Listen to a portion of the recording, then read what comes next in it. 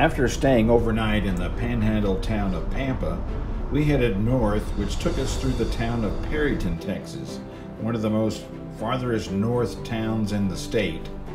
Perryton, about a week before, had had a major tornado hit the downtown area, and as we came through, you could see the relief agencies showing up, insurance companies with their trailers, and a lot of helpers showing up. And as I hit my camera to record, I accidentally hit time lapse, which gave me these few pictures really instead of a great video. But if you go online and look for a way to help Perryton, I'm sure they could use it.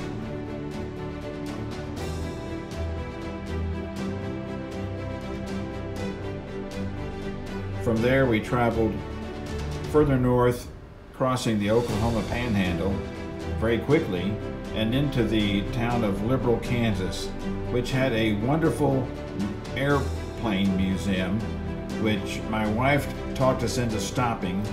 And when I pulled up, I thought, oh no, this is going to be boring. There's absolutely no cars in the parking lot. But I was wrong. Did I say that?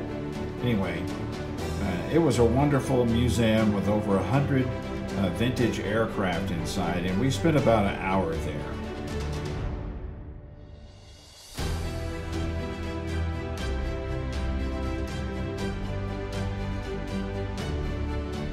We headed on down the road and saw a sign for El Cuartelejo, remains of a 7-room pueblo believed to have been built by Pueblo Indians from New Mexico in 1604.